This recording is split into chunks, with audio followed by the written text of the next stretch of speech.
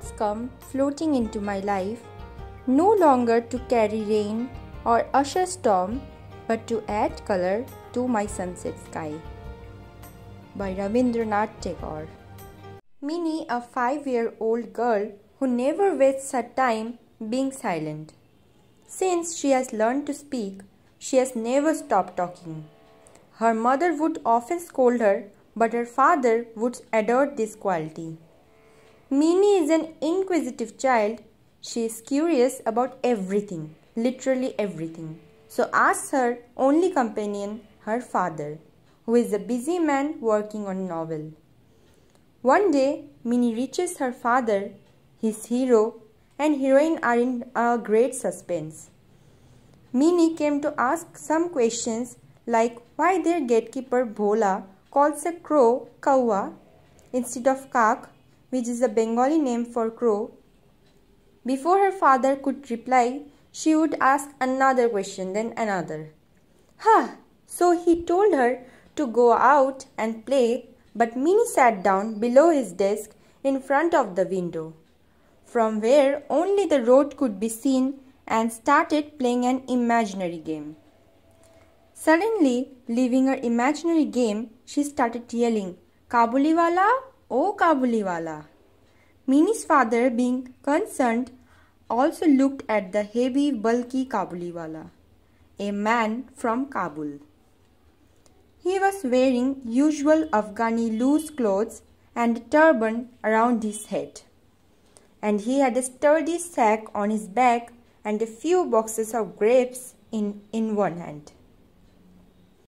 As the Kabuliwala looked behind to see who was calling him, Minnie soon hides thinking that his huge bag carrying living children, and the man smilingly saluted at the window, where her father too was standing. Minnie's father could not resume his novel writing work, so he decided to buy some dry fruits from Kabuliwala and give it to Minnie. But soon he engages into conversation with Kabuliwala about the Russians, the English, and also about other policies of the government.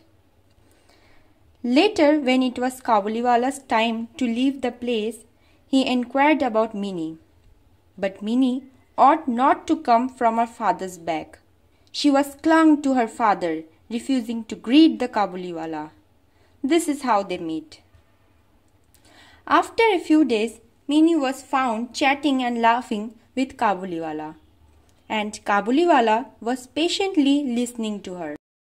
Her father thought that it was the first time Minnie is having a perfect listener like her father.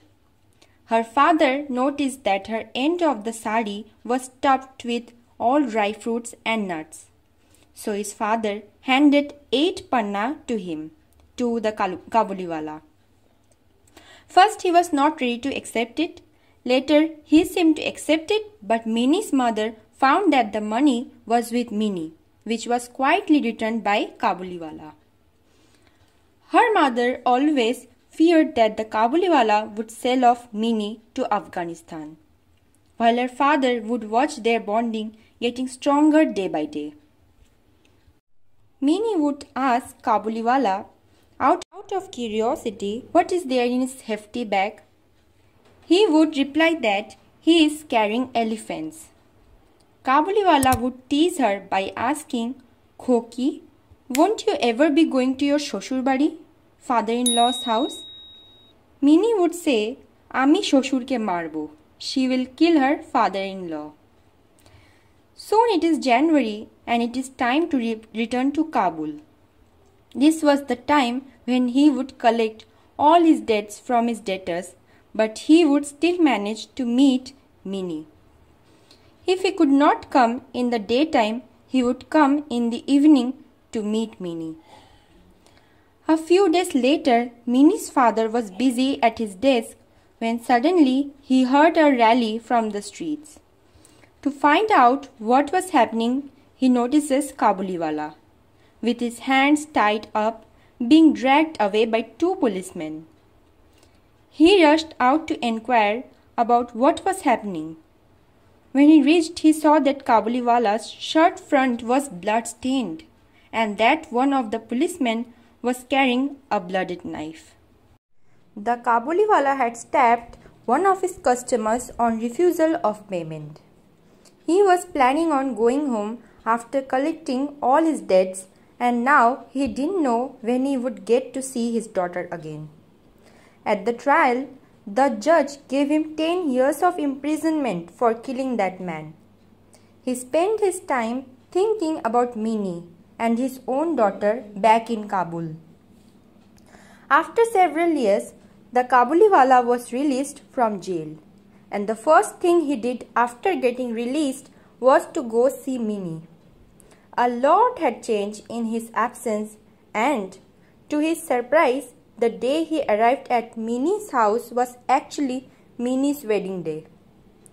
Apparently, Mini's father was not very pleased about seeing the Kabuliwala on this auspicious day and asked him to leave the premises. The Kabuliwala insisted on meeting Mini but couldn't change the father's mind, so he offered to leave him some raisins for Mini.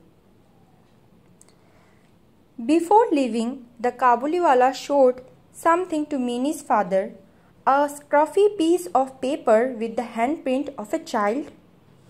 The handprint was of Kabuliwala's daughter, whom he had left in Kabul.